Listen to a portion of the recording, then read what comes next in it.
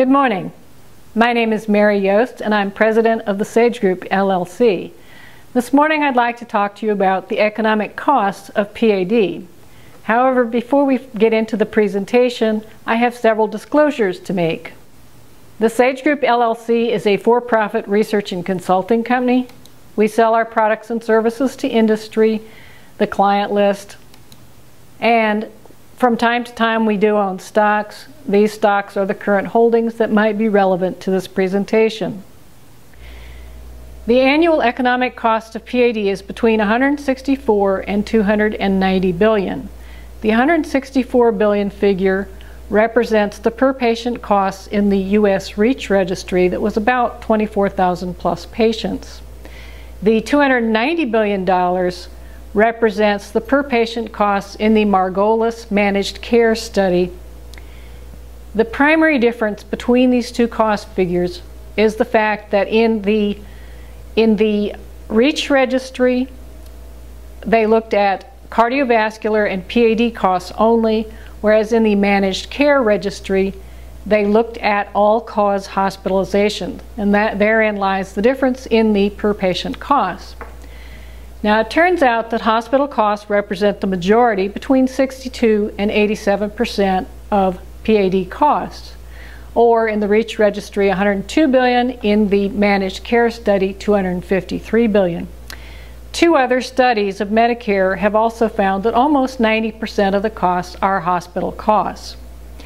By way of comparison, in the U.S., total hospital costs represent only about 31% of healthcare expenditures. Non-PAD costs are significant. If you look at cardiovascular hospitalizations only, 43% of the costs are not related to PAD.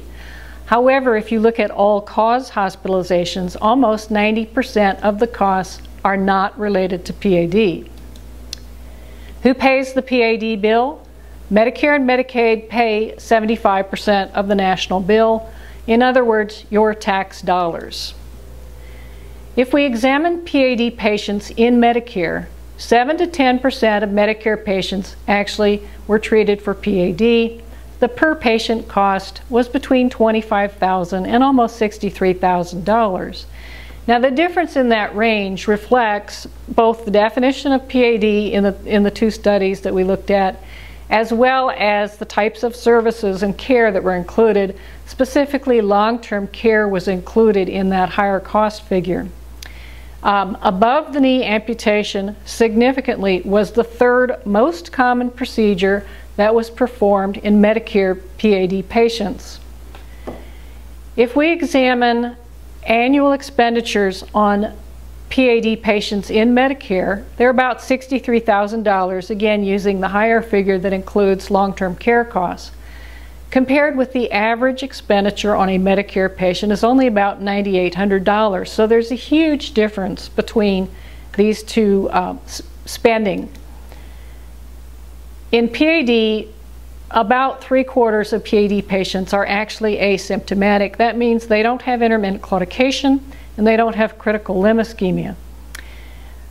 The rest of the patients, there's about 2.7 million with critical limb ischemia according to our estimates, and about 1.8 million with intermittent claudication. And it's these symptomatic patients that are primarily those that are treated, although by no means are all of these patients treated. Looking at costs for symptomatic versus asymptomatic patients, if we look at the REACH data, they defined symptomatic as patients that either had intermittent claudication, they had had a revascularization, or they had had an amputation. Asymptomatic patients were defined by ABI less than 0.9, plus they had no lower extremity ischemic symptoms. Comparing the costs of those two groups, symptomatic versus asymptomatic in REACH, the costs were about the same. For the asymptomatic patient, the average annual cost was about $6,200. For symptomatic, as evidenced by the intermittent claudication patient, it was about $6,600, so there wasn't much of a difference. Both patient groups were treated for PAD symptoms, a little bit more for the symptomatic, and both patient groups were treated for cardiovascular symptoms. The key difference in these two patient groups was the fact, the reason for the costs that were generated by the patients. In the symptomatic patients, the costs were due to repeated PAD hospitalizations, revascularizations, and amputations. Whereas in those asymptomatic patients, the costs were due to cardiovascular hospitalizations and revascularizations. Another way to look at costs is to look at the presence of polyvascular disease. Now, most PAD patients do not have PAD by itself, only about 30% do. About half of the patients have PAD along with coronary artery disease, and then the rest have PAD in conjunction with some combination of coronary or cerebrovascular disease. If we look at costs in these polyvascular disease patients, for PAD patients, the average per patient cost is about $9,300 a year. And that's about the same as the cost for a patient with PAD and cerebrovascular disease. However, when you look at patients with PAD and coronary disease, the cost goes up to $12,700 rounded. And if you look at the patients who have all three of these diseases, then the cost goes up to exceed $16,000 per year. Finally, if we look at the cost of leg disease versus heart disease versus stroke, in 2010, the total economic cost of PAD was about $164 billion, CAD $129 billion, so PAD exceeded coronary disease, and vastly exceeded cerebrovascular disease costs of $41 billion.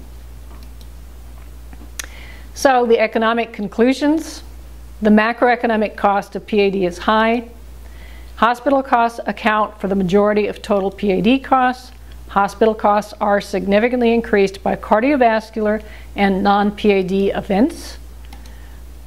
Asymptomatic patients are as costly as those with symptoms. The reasons are different, though, for the cost. The presence of polyvascular disease increases costs, and in 2010, the costs of PAD exceeded those of CAD and CVD. We thank you, my exhausted staff. Thank you.